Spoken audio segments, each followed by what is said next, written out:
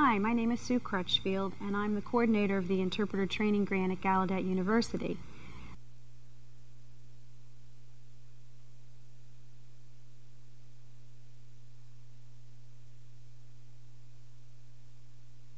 But today I don't want to talk about that. I do want to talk about one of my favorite part-time activities.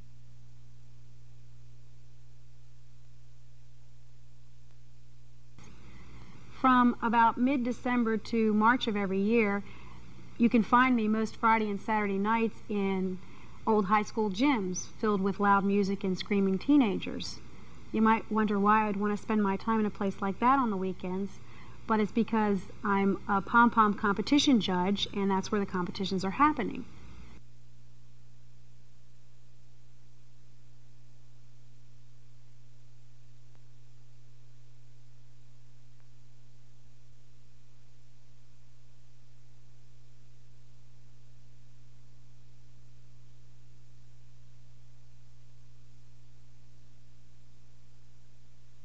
I got involved in pom-pom judging a few years ago when I went to a competition with a friend whose daughter was performing with one of the squads.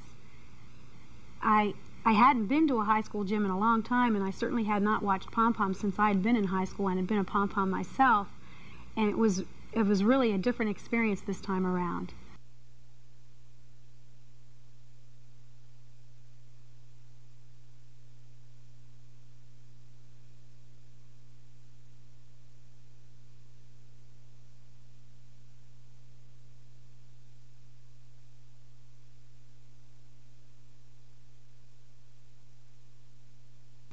As my friend and I waited for the competition to begin, we saw the judges file in. There was a team of 6 or 8 of them, and they looked very professional.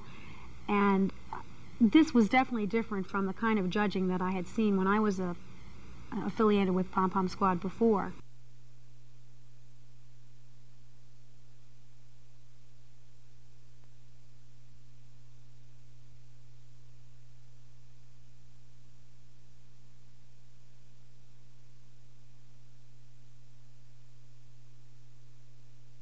The judges now were all dressed with coordinating outfits. They had name badges and emblems.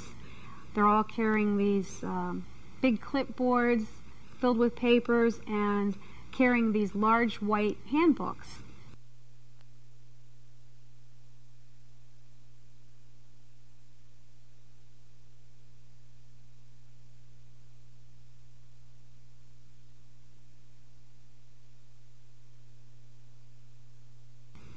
I think 1 or 2 of the judges even had one of those handheld mini cassette players. And I thought, this looks like a team of professional judges. Right away, I started thinking about what they would be doing.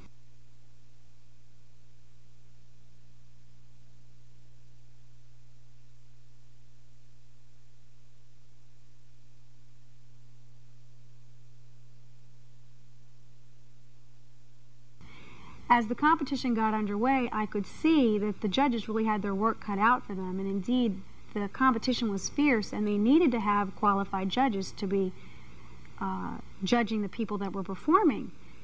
There was maybe 10 or 12 squads performing that night, and certainly not all of them were perfect, but of the top 5 or 6, they were really excellent. I was very impressed with the skill of the individual girls and of the routines that I saw.